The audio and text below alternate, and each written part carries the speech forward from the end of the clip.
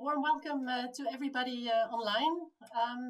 Warm welcome to everybody in Belgrade. Unfortunately, we're not there today, but we joined you online from many parts in Europe, I believe, and beyond.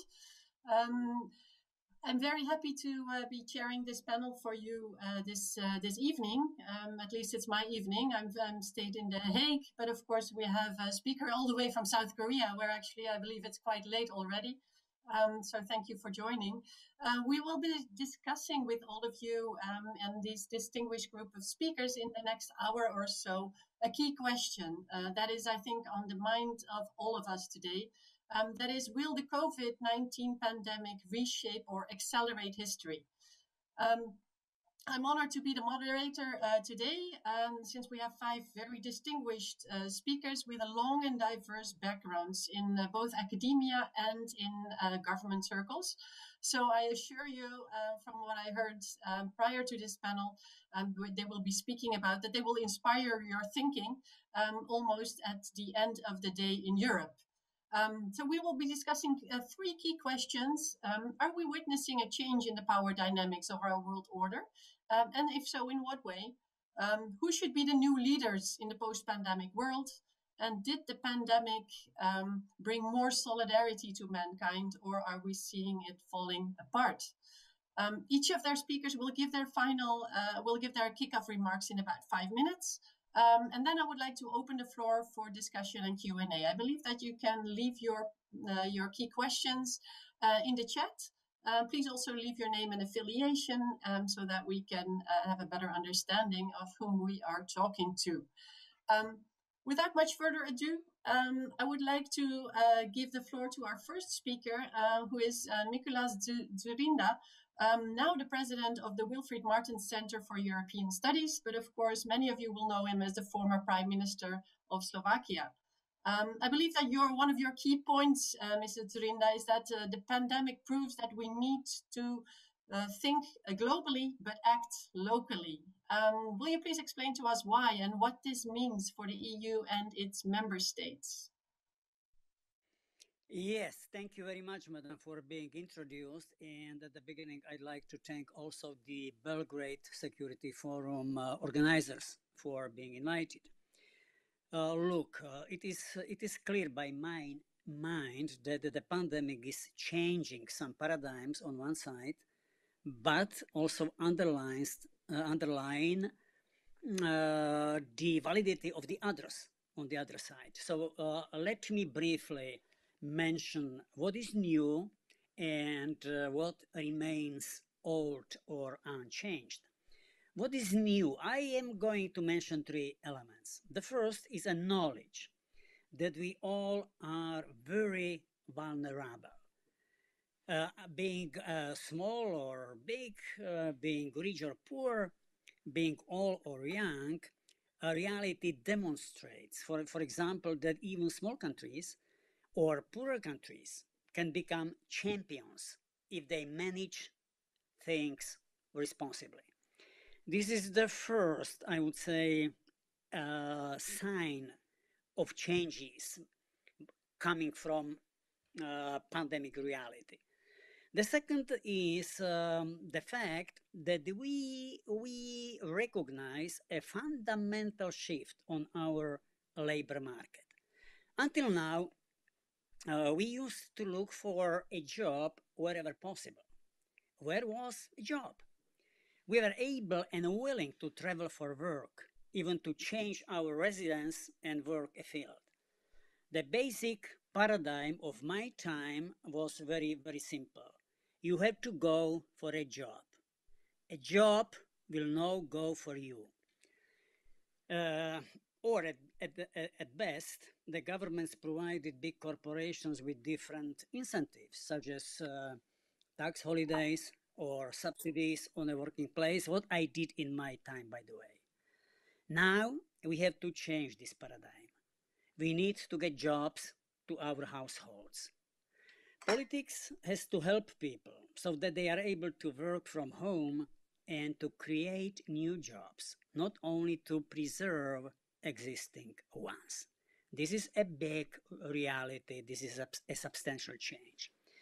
And number three is the awareness that the West needs to reduce or decrease its dependence on China.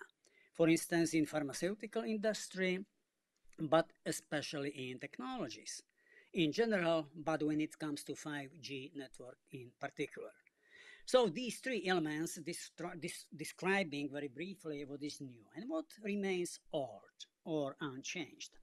Again, three elements. The first, global rivalry. There is no doubt that China is struggling for hegemony and global dominance, and the US is slowly but surely withdrawing from the global political scene, redirecting the emphasis from the Atlantic to the Pacific. The second, this is inability or unwillingness of Europe to become a global power or equivalent, really reliable ally to the United States. The rhetoric has been changed positively to some extent, but delivery is lagging behind. I mean the strategic autonomy in foreign policy and security, or I'm speaking or thinking about the idea of the permanent structured cooperation in defense. And the third element is the fact that values-driven policy matters. The pandemic unveiled the ability of Germany to accept common European recovery bonds. Very big news, especially vis-à-vis the situation in Italy. Solidarity remains one of the basic pillars of the EU, but also subsidiarity. And the pandemic is proving what you mentioned, Madam, at the beginning. We need to think globally, but to act locally in our regions, inside of our municipalities. Pandemic has proved this very, very clearly. So at the end, what is the main lessons learned from the pandemic? I see two substantial conclusions. The first, we need structural reforms of our national economies based on digitalization, automation, robotization, and artificial intelligence. For that reason, we need to build an effective and relevant infrastructure. And the second, we need to shape the EU to become a relevant, equally strong, and reliable ally to the United States. Transatlantic alliance has no alternative. And the key to its future lies in our European hands. If you ask who should lead the world, this is my deep conviction that it should be a strong cooperation, partnership, alliance between the EU and the United States. Thank you. Thank you so much, Mr. Dzurinda, for raising many interesting points and for sticking to time, I should add. I think there will be many of the issues you addressed we will be discussing in the time to come. What you say about the transatlantic relationship is, of course, a very clear stance. Not everybody in Europe is so willing to be so clear. So I would love to discuss that in a bit more detail. But let's first give the floor to our second speaker, Mr. Bruno MAÇãES, Senior Fellow at the Hudson Institute in Washington, and of course, former Europe Minister in Portugal. I think he will actually follow on to one of the things that we just heard about the role of the fact that we need to reshape our economies. I believe, Mr. MAÇãES, that one of your key points is that the pandemic will remain remembered as an economic revolution. Can you elaborate on that? Yes, it's a great pleasure to be here. It's a great honor to speak after Mikuláš, who is in fact my boss at the Martens Center, where I'm also a fellow. It was interesting to listen to Mikuláš and see that, in fact, he already pointed out that we are going to have to change a number of things about how our economies work. And I think that's fundamentally rooted in a number of facts that COVID made clear. First of all, it made clear how acute global competition is, geopolitical competition. It was a shock for many people in Europe, not for all, but for many people in Europe, to see Chinese diplomats use the pandemic as a way to affirm the success of their response as against the efforts made by European governments. And that's all on the record and on Twitter. So we were awakened to the intensity of global competition. And we were awakened to a fact that many had pointed out before, that there's some vulnerabilities in the way the global economy was organized. The way we had invested everything on just-in-time supply chains, neglecting the possibility that in many cases these supply chains could be disrupted or could stop working. That, I think, was also a wake-up moment back in February and March. Now, the question for me is this really a momentary phenomenon? Will it go away when we have a good vaccine? And I think more and more people are getting convinced that it's really a moment of fundamental change.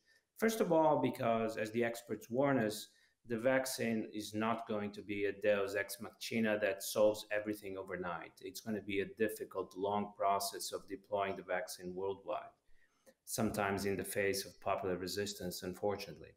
And second, I think we're starting to think that perhaps after COVID, we will see the same set of consequences being visible as a result of climate change. What we saw with COVID can very well be replicated as an outcome of climate change. So today we're discussing the vulnerability of supply chains in medical supplies or some technological areas. Tomorrow we'll be discussing the vulnerability of supply chains when it comes to food supply. After all, if a port is flooded somewhere along the routes that bring our food and our agricultural supplies to Europe, that will be a problem. And it's better to prepare for that before it happens. Some parts of the world may suffer disruptions as a result of fires, floods, or climate change as a whole. So we're starting to think about the ways to face this problem. I don't believe it's going to be a complete retreat from globalization, but perhaps to some extent, many sectors will come to resemble what is the energy sector today. The energy sector is globalized, but it always forces us to find a balance between two competing aims. On the one hand, efficiency, on the other hand, security.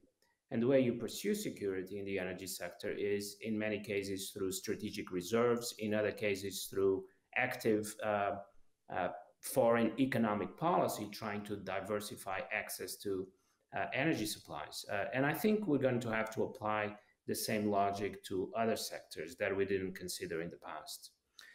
This is on the global scene. Very quickly, just 1 minute, I think we're going to see similar phenomena when it comes to domestic politics. One thing that I think that the pandemic has done is to make people aware of the possibilities of politics and of collective power. This is not said often, but the response to the pandemic was an extraordinary success and a global success. How many lives have we saved?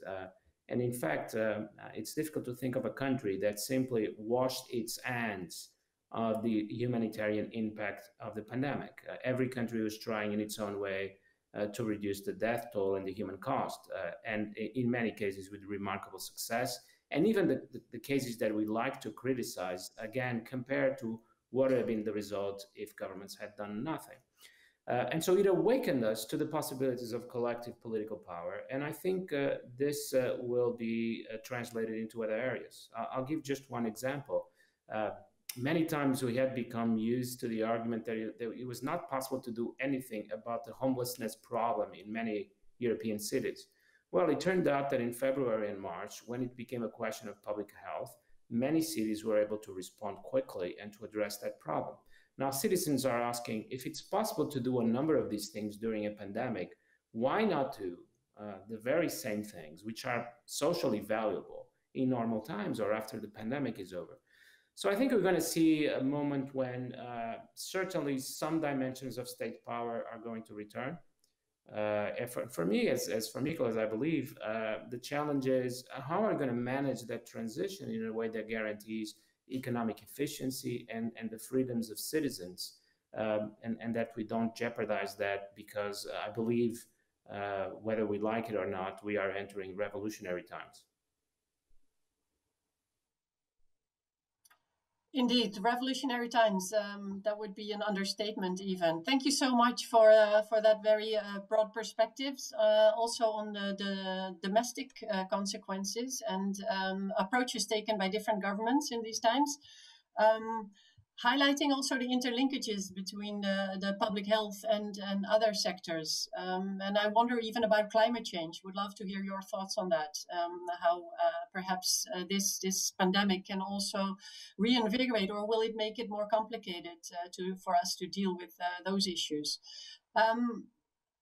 For now, let's move to our third speaker.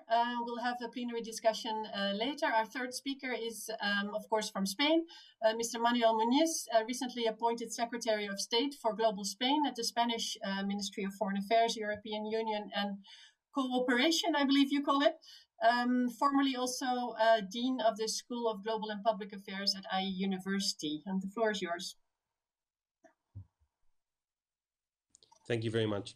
It's wonderful to be with you all, and thank you to the forum for inviting me another year to a discussion on a very relevant topic. So let me just delve right in. I want to stick very much to the time that I was given on the consequences of COVID for global affairs, and basically we've concluded over here, one of the preliminary conclusions of the impact of this crisis on global issues is that it functions fundamentally as a big accelerator of prior trends. It changes some dynamics, but on the fundamental issues, we think that it serves as an accelerator. And I'm gonna focus exclusively on one topic that has been of concern to us, and that is the growing social and economic fracture within our countries and its political consequences and the political economy of those processes of social fracture that we had been experiencing. And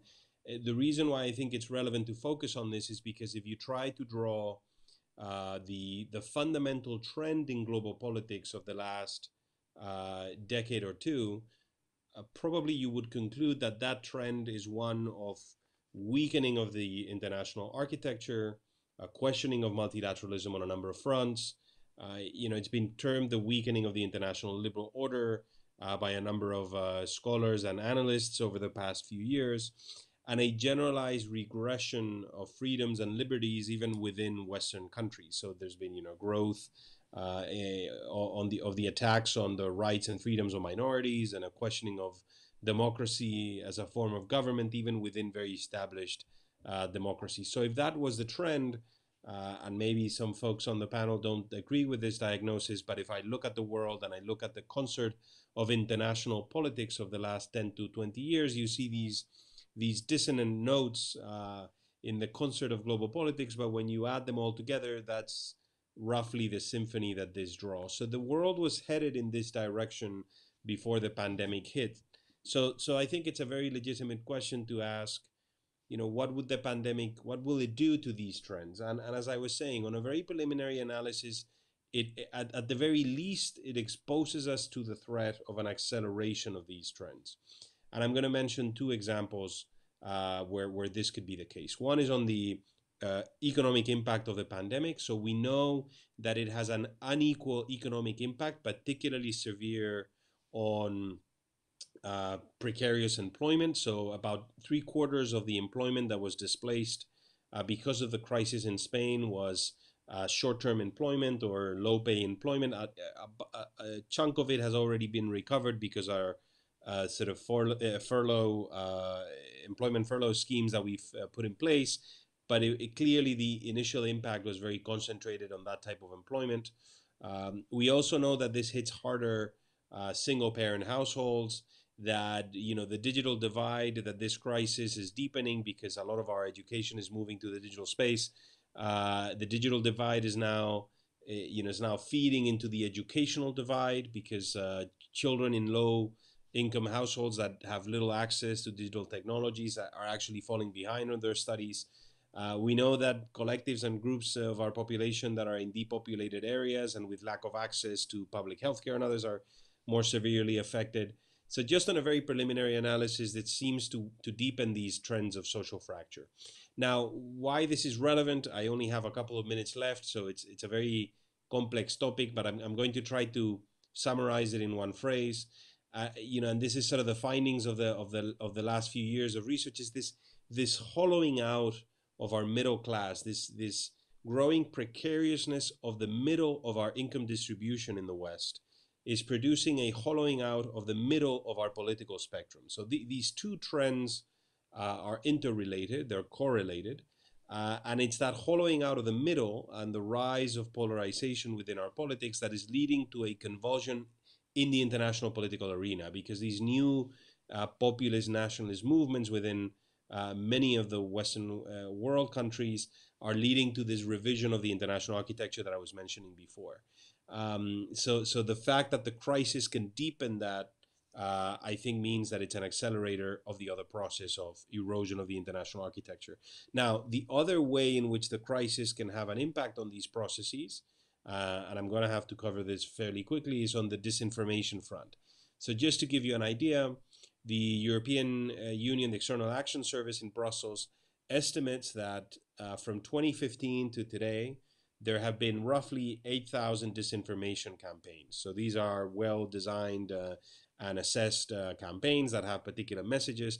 Most of these campaigns targeted the legitimacy of EU institutions, the capacity of liberal governments to deal with liberal societies to deal with the challenges of the 21st century, etc. Well, out of those 8,000, a quarter of those campaigns were COVID related. So in the space of 2-3 months, we had a quarter's worth of the disinformation of the last 5 years. So there's something in this pandemic that's a real boon to disinformation. It just lends itself to these campaigns of delegitimization of our institutions, on our form of government. So this feeds into the erosion of trust in institutions, which is another dimension of that collapse that I was mentioning before, because the hollowing out of the center of our political spectrum is also manifested in the erosion of institutional trust and of trust in political, economic, and intellectual elites. So the fact that the disinformation campaigns are more numerous, it also means that process of loss of institutional trust is accelerated. So just on those two very fronts, the crisis has an impact. So my conclusion would be, we have to be very careful on the exit to the strategy. We need to make sure that nobody's left behind. We need to make sure that the inclusion dimension of our exit plans, not just the digitalization and the circular economy and sustainability agendas are there, but also the inclusion agenda is there, so that we don't fall into the same mistakes that we made in 2008 and 2009. I think that's absolutely essential if we want, for the larger challenge that we've been facing for the last decade, which is this collapse, erosion, and slow collapse of the international architecture, continues. So I'll leave it at that, but thank you, everybody. Thank you so much, Mr. MUÑIZ, for another set of very important questions. The domestic effects, of course, of COVID. As everybody turns to digital tools, what does that mean? And perhaps our way of regulating those tools, I wonder, might be a solution to some of the issues that you mentioned. We'll get to that, I'm sure, in our second round. For now, I'd like to invite Ms. Valerie NIQUET. She is head of the Asia department at Fondation pour la Recherche Stratégique, and I think a Paris-based think tank. And at the same time, adjunct senior fellow at the Japan Institute for International Affairs, based in Tokyo. I think she will share with us her views on how the world is not rushing into a China-led order. And I'm very curious to hear her argument with that. Thank you.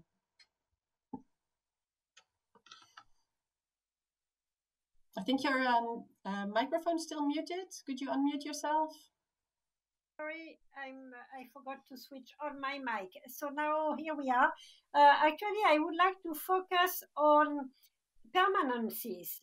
Maybe this is a paradox and counterintuitive, but I will take two examples. One in Asia.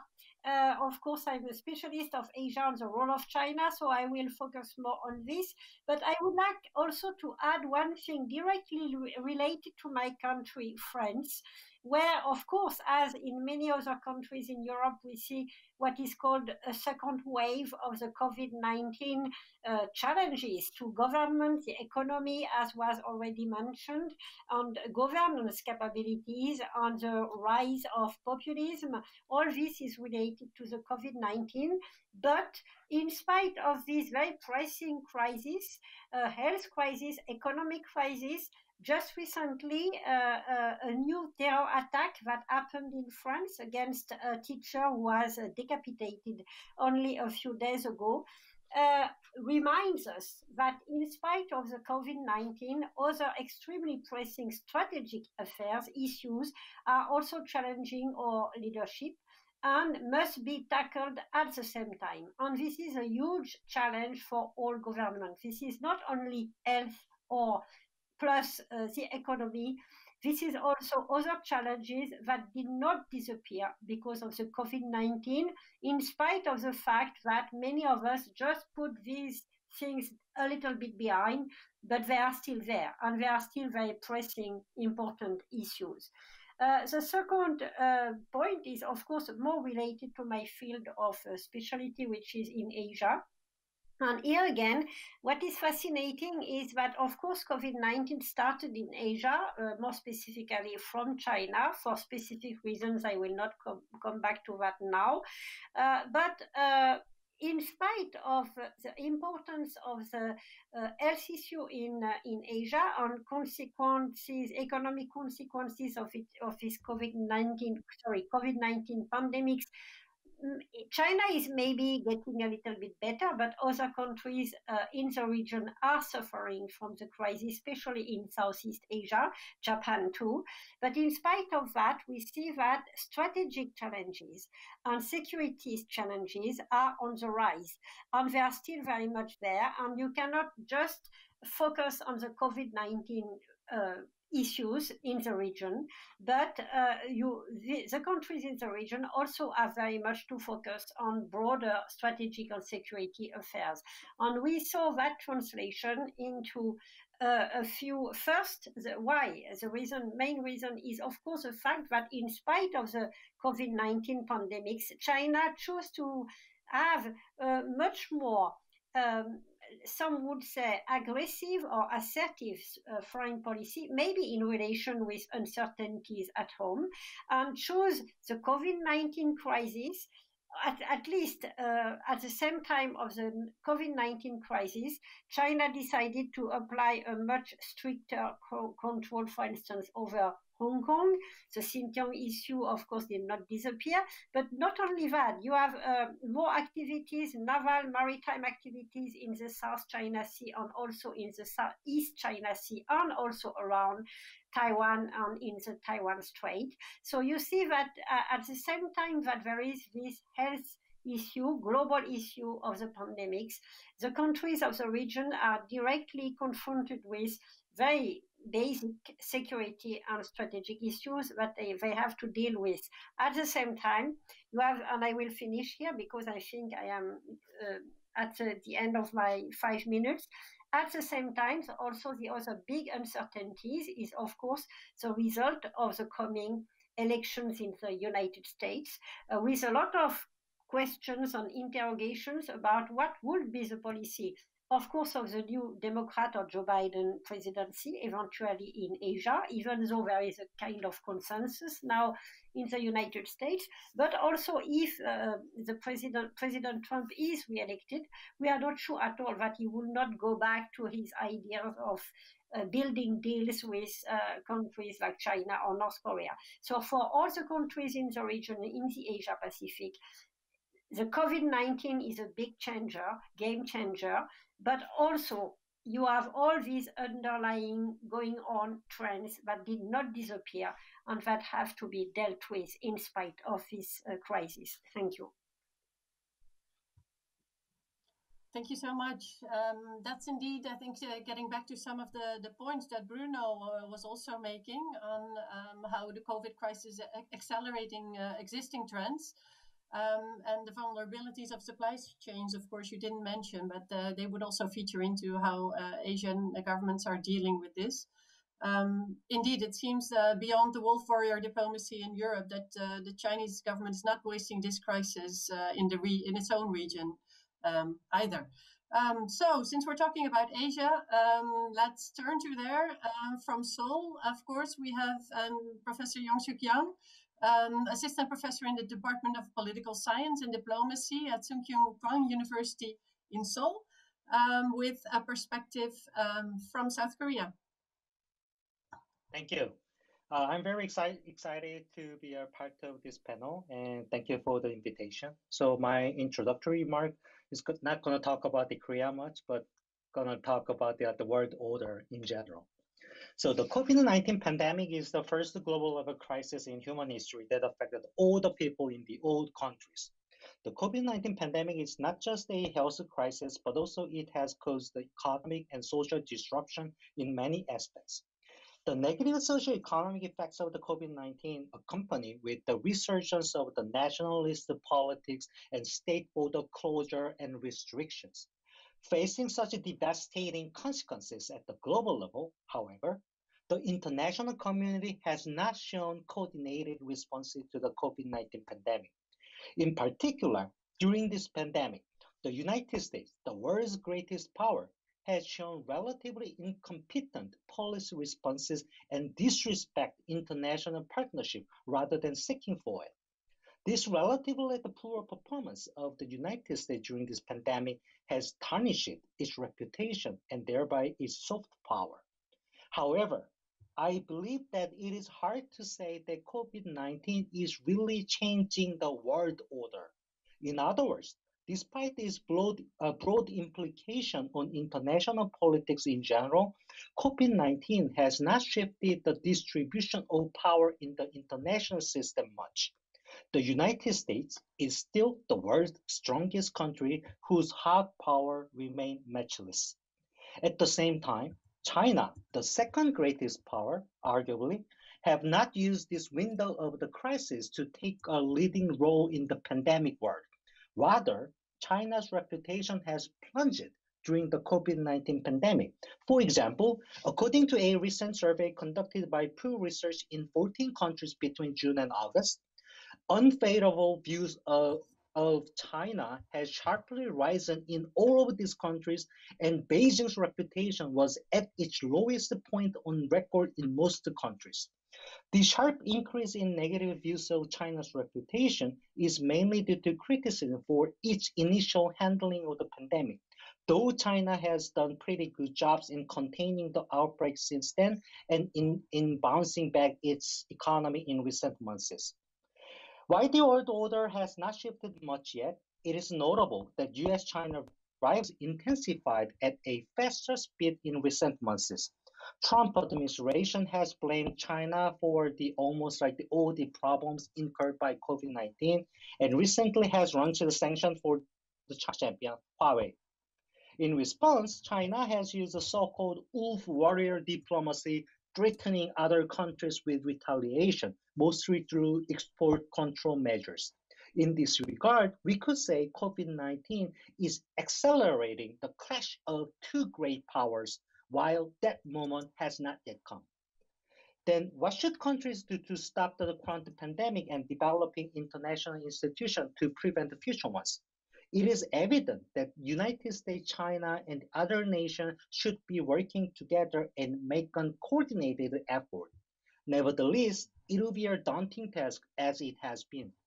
The rise of nationalism and protectionism, as well as competition for the vaccine between the countries, which is so-called biotech arms race, have hampered it. Still, we may have a chance. One possibility is that the coming presidential election in the United States could be an inflection point. Though it is still expected that the US-China rivalry would prevail in the near future, the new president in the US could change the course of policy action and try to take a leading role to combat with the pandemic by relying on the cooperation with other countries and international organizations. Thank you. Thank you so much. Another very clear call for the need for more cooperation. Perhaps you could kickstart also the discussion that we're moving into. So I do welcome anybody who has questions. Do put them in the chat. But perhaps following up on what you just said, Professor Jan, what do you think, what key steps should be taken to actually achieve that sort of cooperation that you're calling for? Oh, so basically like that. So, okay, to my knowledge, like in order to like achieve those international level cooperation, countries need a leader. So countries a leader who can bear some like the cost, or who can like the take a leading role to like the make the international organization or the institution shaped in a way that we can better deal with this kind of like the crisis. But at this moment, like there is a vacuum of leader in international community, as the United States like just like the moved back away from those kind of international involvement. So that's why like I think like the one possibility to change like this game is, you know, depends on like the who gonna win the like the coming presidential election in the United States. So yeah, but other than that, like as the like the Mr. Dzurinda like the mentioned, this kind of like the norm change, like if my understanding is correct, those kind of norm change can be also a very great asset to like to achieve those kind of international cooperation. Indeed. So if you say that we have to wait a few weeks before we know who's going to be in the White House and whether we can expect that sort of leadership, perhaps indeed we can get back to the EU. Mr. Dzurinda, you called for more for the EU to take a stronger stance together to become a real global leader. Do we have the leaders actually who can make that happen, or what else do you think are key steps to be taken? My mind is a fundamental one. On one side, there is no doubt that the current German chancellor is a fantastic leader. And I am glad that in these days, Germany hosts the EU presidency. But we face a number of huge challenges: rule of law, quality of the rule of law, also in some EU member states, a new budget for 21-27, or conditionality between the rule of law and money spending, and many, many others, security. But what should be done in the nearest future, by my mind, to become really a strong and reliable global player? We need to change our decision-making, especially in areas which by nature belong to the communitarian or federal level, especially when it comes to foreign policy, security, defense, certain elements of illegal immigration, and maybe also the question of the budget. Making long story short, I strongly believe that we need to change unanimity in these areas and to decide by qualified majority. There are many examples that the current state of play doesn't work. Look at Belarus. Look how difficult it is to look for a consensus when it comes to so crystal clear issues as democracy or totalitarian regime in Belarus. Consensus is banning us for adoption very important and timely measures. So my humble recommendation for the upcoming month or years is to change the decision-making, to decide in time and to decide effectively, especially in those substantial areas: foreign policy, security, defense, immigration, and budget. Let's turn to Mr. MUÑIZ. He's now in the middle of all of this. Do you see that happening? Or do you agree that this is a key ingredient for success?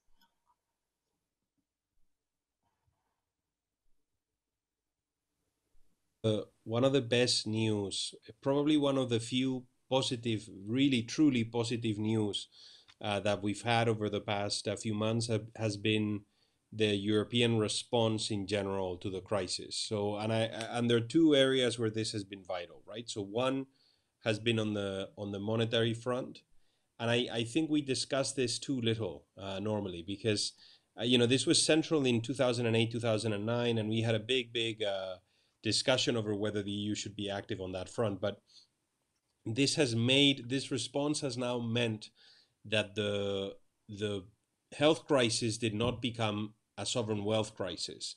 And I can tell you, I'm on the phone and I'm on video conferences constantly with folks in governments that have public funding issues, that have real constraints, and these are countries outside the EU and that are not being able to implement programs like we have in Europe. So just to give you an example, Spain has now passed and implemented stimulus programs for the economy that are worth upwards of 20% of our GDP, right? And to a large extent, that is a consequence of EU action on the monetary front. And the second front has been on the budgetary front. So the EU, the Next Generation Fund, is of such a scale and offers such an opportunity to address the challenges brought by this. That is, I think, a huge milestone in the EU integration process. I know it's meant to be a one, sort of a one-shot kind of thing, but the reality is that we've decided to act collectively to be able to address this moving forward. And I think those are real signs of leadership on the part of the EU. And I think we would be living in a very different world had the EU not responded in this way. And I think that would have reflected in the EU standing globally when it came to the management of the crisis. So when we're talking about the role of Europe in all of this, I have to say that the reading that we have from this part of the world is extremely positive. And having been involved in the crafting of some of these agreements, I have to say that it has been an extraordinary effort that has placed the EU. I think it has guaranteed that the EU integration process will move forward rather than backwards, and that the citizens will perceive that the Union was up to the task when it came to managing a very complicated problem. Thank you. I think that's very important to highlight all the crucial steps that have been taken in the past few months in Brussels with the member states. That sometimes gets overlooked. So I really appreciate you emphasizing that. I have a question here from one of our viewers online to Mr. Dzurinda specifically, but I think perhaps if anybody else feels that they should want to take this one, I encourage you to raise your hand. During the initial outbreak of the pandemics in the Western Balkans, we could hear statements that European solidarity is dead and that other actors like China are the only one that could help Western Balkan countries, is what this person says. So the question is, do you see statements like that harmful for the region, for Europe, and potentially for the overall international institutional architecture? Would you like to take that question, Mr. Dzurinda? Yes, I'd like, but I missed the meaning of the question. Signal reception is not the best. What statement do you speak about? Well, it's basically the point that solidarity amongst Europeans supposedly would be dead, and that other actors like China are stepping in the void in the Western Balkan region. Yeah.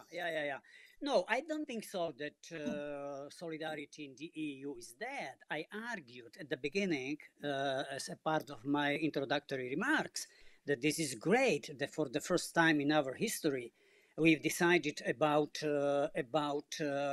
recovery bonds, common recovery bond, even though we are not using this expression. But this is fantastic, that Germany at the end of the day and the Frugals, the group of four, have accepted this. This is very, very clear expression of solidarity. Also, when we speak about the budget, the multi-annual financial framework for 2021-2027, there is a huge space for cohesion and inclusiveness. China is playing a very old and classical game, divide et impera, divide and rule. And it is clear in the Balkans. This is clear in the Central Europe. I remember the case of the port of Piraeus in Greece. They invest, but at the end of the day, they try to influence political decision making. This is not about the solidarity from the Chinese side. This is about their intention to become number one in the world. This is about Chinese hegemony and the dominance. Yeah, the intention is legitimate, but the tools are from time to time problematic.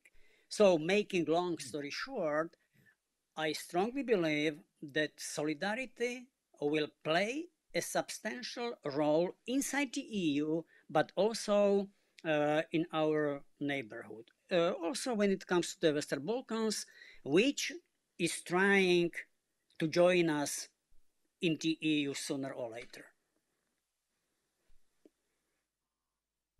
Thank you very much. I think that's a very clear answer. I have another question specifically addressed to Mr. MAÇÄES or Ms. NIQUET. If I'll read it out, we've seen that international organizations like the World Health Organization got influenced by China and the USA, on the other hand. And that the USA has stepped back and openly delegitimized the work of this organization. Which of the two is more harmful? The fact that China is stepping in, or the fact that the Chinese influence is growing, or the fact that the United States is delegitimizing this organization? Any thoughts on that?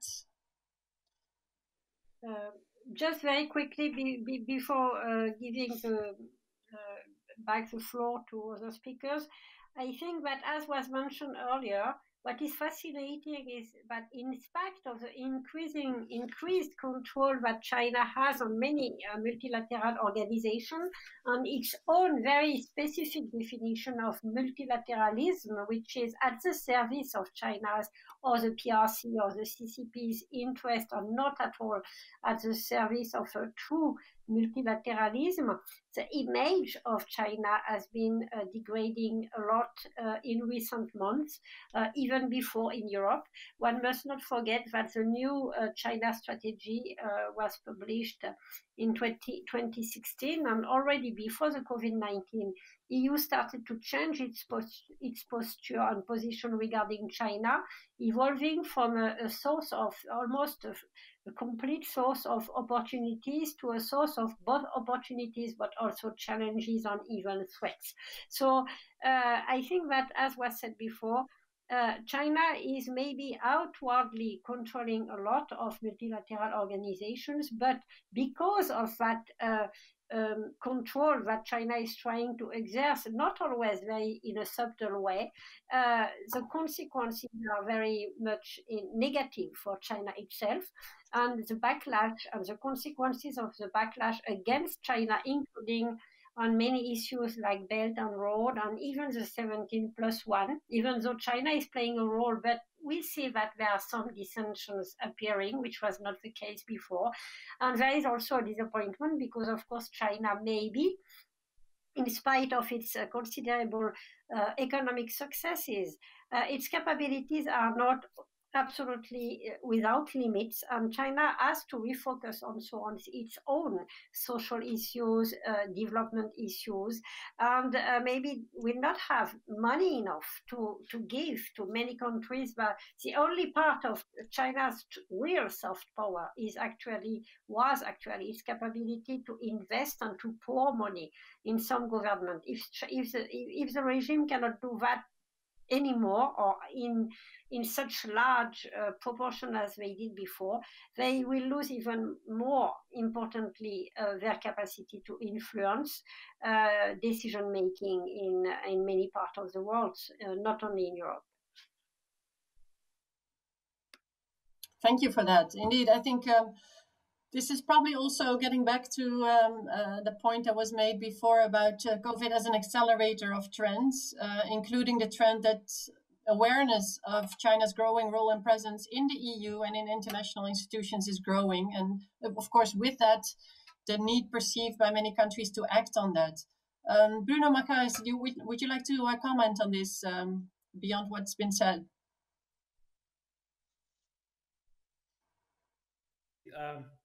Well, I wrote a whole book arguing that China is more interested in questions of economic power and economic expansion than in questions of soft power. So I'm not surprised that Chinese diplomacy has turned out to be quite clumsy when it comes to soft power. And what I would argue, particularly in Brussels, is that Europeans have to be cautious, because it's not clear that soft power is the dominant dimension in global affairs. And we see that China is certainly getting ready to take advantage of the crisis to extend its economic position in many places. And every week we see news of that. We see, for example, how the Chinese COVID vaccine is being adopted by almost every country in Southeast Asia, with the exception of the Philippines and of Vietnam. But Indonesia just signed a contract. We see how China is taking up positions in many sectors, taking advantage of depressed prices as a result of the COVID crisis. And that debate is going to be very important in Europe. Europe certainly has to have a deep reflection about the rules of the game and the extent to which we're still going to keep our economy open, even when our economy is open to the outside, even when some of the dominant actors are not following rules of the market or the rules that we adopt within the single market. So that's certainly a question that has to be debated in Europe, and I would not get fixated on public opinion polls. I suspect that the Chinese authorities in Beijing would argue that public opinion polls are not where global power is decided. Okay. Thank you. And following up on one of the points that you made in your kickoff remarks about balancing security and efficiency in a different way as the European countries are reconsidering globalization. Should that be a focus, do you think, on reshoring back to Europe, or should it be a diversification that might involve moving away from China and turning towards a closer partnership again with the United States, as Mrs. Dzurinda was calling for? That partnership would have to be, let us say, redeveloped anew. Some of the institutions were developed for a very specific historical context in the Cold War. There's no reason, for example, why, and I've discussed this with Mikuláš in Sweden, I remember, there's no reason why the United States and Europe could not develop a new kind of economic partnership, focused on developing new key technologies for the future. This, by the way, would not only be good in terms of reinforcing our common power, but it would also give an impetus to technological development, which I think now is a necessity, not only in Europe, but in the United States as well, where we see some signs of stagnation and of political conflict between Silicon Valley and Washington, D.C., or the media culture in New York. So that's, I think, where we should focus, not just rest on the achievements of the past, but rebuild the alliance anew and very much focus on these geo-economic questions, which seem to me the most important questions of the next 2 decades. Okay, thank you for that. With an eye on the time, I think I would like to use the last 5 minutes that we have for each of you to perhaps share some thoughts that came to your mind as you listened to your fellow speakers and reconsidered perhaps your own thinking based on some of the questions that we discussed. And I would like to go in reverse order, perhaps, first by giving the floor to Professor Yang. Okay, so thank you so much for letting me know a lot of the things related to this kind the current pandemic. So the one thing that caught my my eyes and my ears was that the point about the relationship between the other sectors and public health.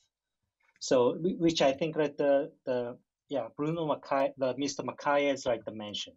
So I think that this is really important thing, important like the perspective, especially like it actually reminds me of that the very first like the policy action taken by South Korea after like I think the Wall Street Journal like mentioned that the Korea has been like very successful in containing the pandemic. Was that the very first policy action taken by the South Korean government was to push for the Green New Deal. So basically, the success of this kind of like the quarantine, like the cases of the like containing pandemic cases, I mean, using that like that opportunity, the South Korean government like push this kind of the idea of like the transforming like the economic like in the economic like sector and energy sector into like the more renewable friendly sector. So I think like that there should be like the, so I the point that I wanted to like to mention is that like this kind of a crisis can be used by government to push for like some other sectors like development or the reform.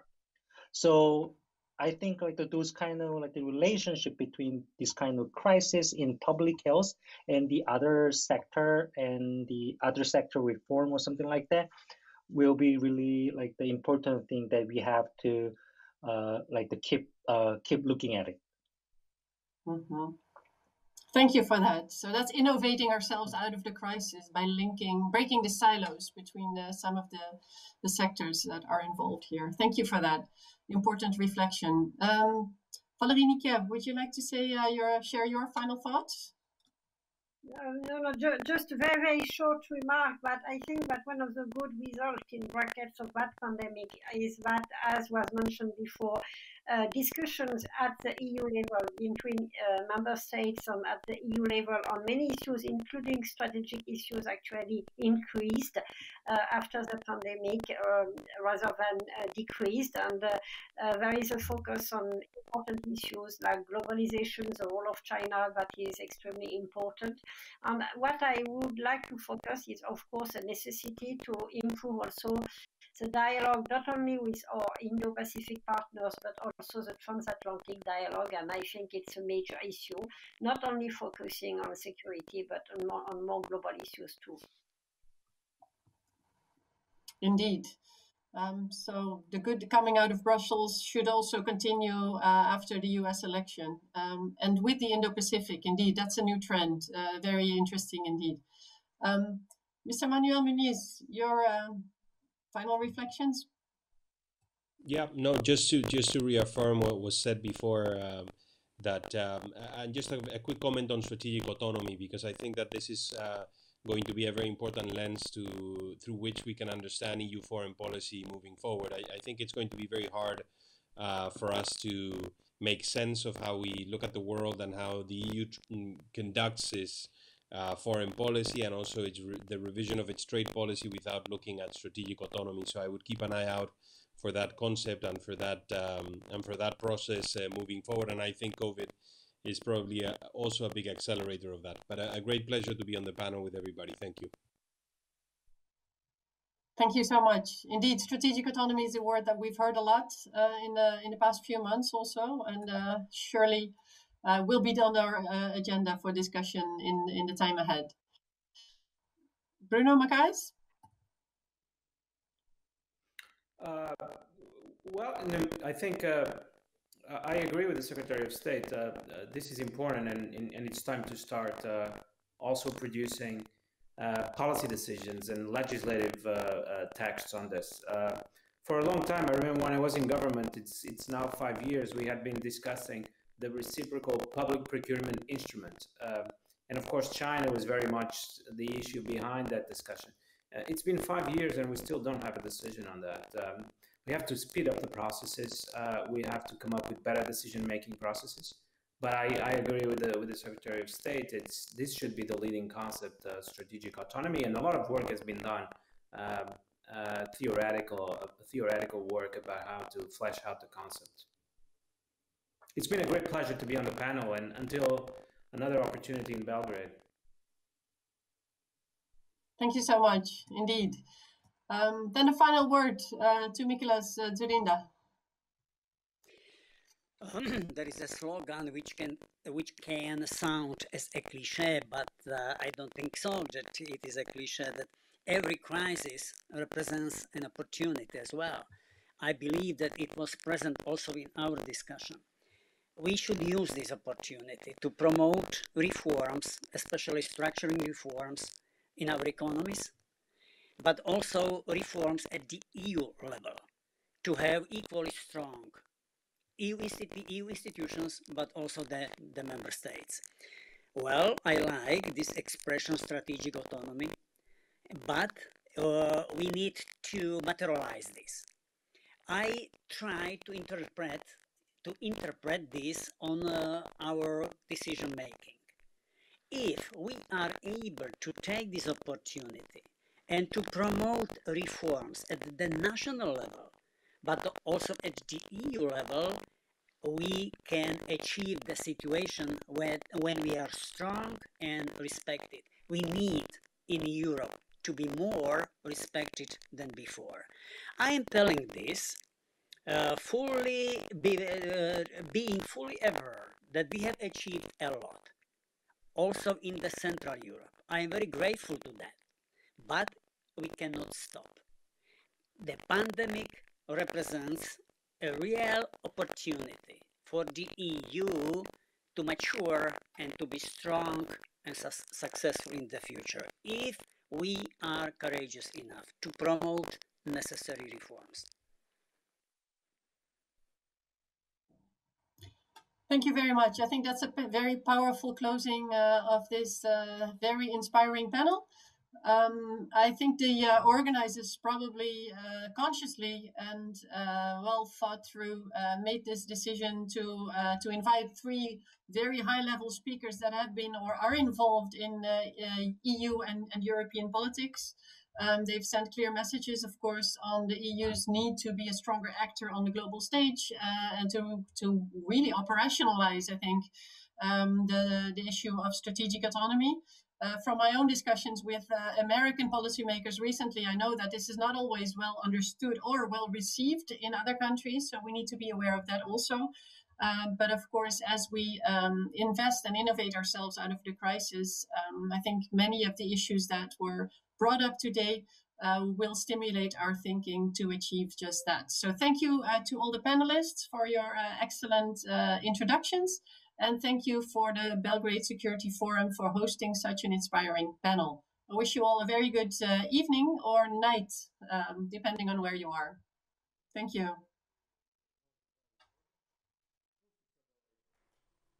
Thank you for watching the online panel of the 10th Belgrade Security Forum. We will be back soon.